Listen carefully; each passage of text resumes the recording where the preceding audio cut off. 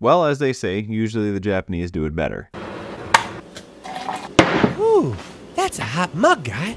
Hey guys, this is my review for Godzilla -1. Well, there's been a lot of talk about it, so I went and saw it myself. First off, for those who have been wondering what the -1 comes from, I have had some discussion with other friends who have seen the movie, and the idea is very central to the plot of the film.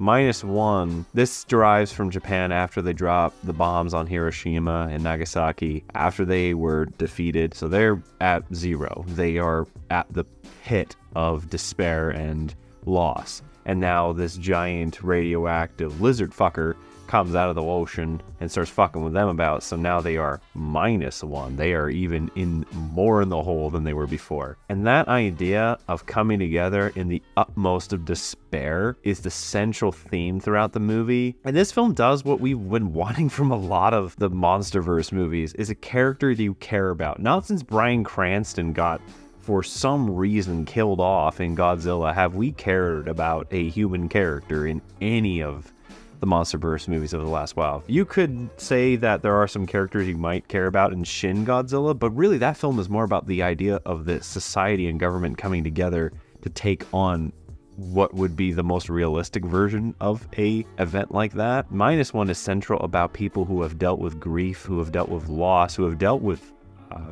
dishonor and guilt, and how they combat that. The film's main character is this kamikaze pilot who was too scared to do what he was supposed to do. He chickened out, and he comes to this island where then Godzilla first attacks, and there's a moment where he thinks he can do something, and again he is too scared to do it. And then after the war ends, he comes home and he finds everything in ruins, and he just can't get rid of that guilt. He is trying to find means to deal with it, like helping out this girl and this little baby that she has taken on herself to take care of because the parents died, because a lot of people died after the bombs dropped. But he still can't get rid of that guilt no matter what he does. And then Godzilla rears his head again, and that guilt and that PTSD start to come back. And then the film starts to central upon the idea of how they take care of Godzilla. Godzilla is the villain of this movie. The human characters, not just the main character, but the girl, the baby, the friends that the pilot meets along the way while doing his boat job, you care about all of them. You have a vested interest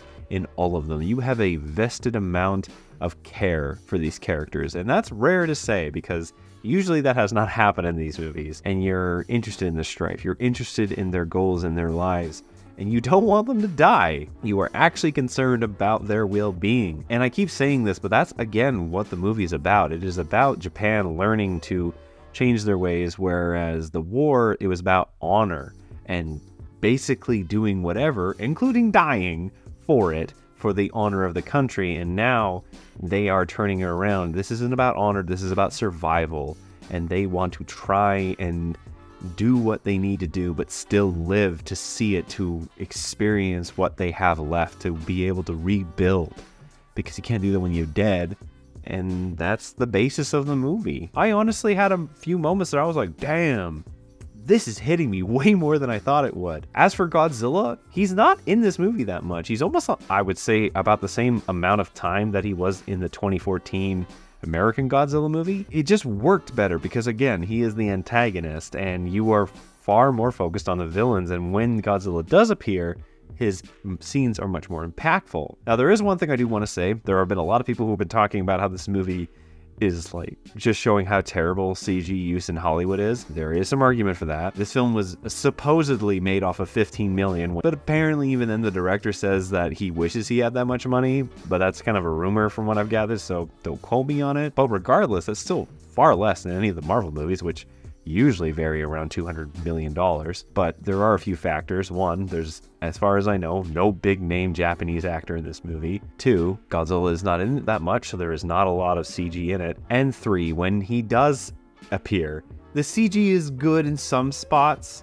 It's a bit and others. Like, there are some additional elements that look like the straight to DVD movie. So that's what you get when you have a budget this low in terms of CG work. But there are some shots, particularly when Godzilla is on the horizon of the ocean and say he's coming after a boat or something, his blending with the water is really good. When it's above, top down, looking down, it's much more noticeable. And there are some bits where he kind of just moves. Like, do I feel that the budget for current day American Hollywood movies is stupidly high? Absolutely. Especially when supposedly She-Hulk, an episode of She-Hulk, was worth this movie. Yeah, there's some weird budget use going around. It's not the be-all end-all. The effects aren't that astounding.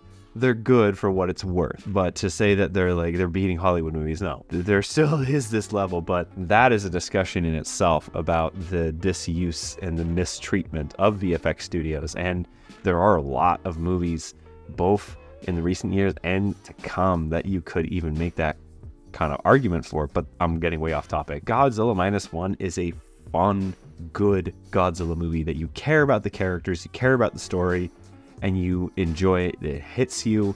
Godzilla's a great antagonist in this movie and a driving force for the main characters and the secondary characters to come together after such a tumultuous event such as Nagasaki and Hiroshima. So in the end, I'm going to give Godzilla Minus One a 5 out of 7.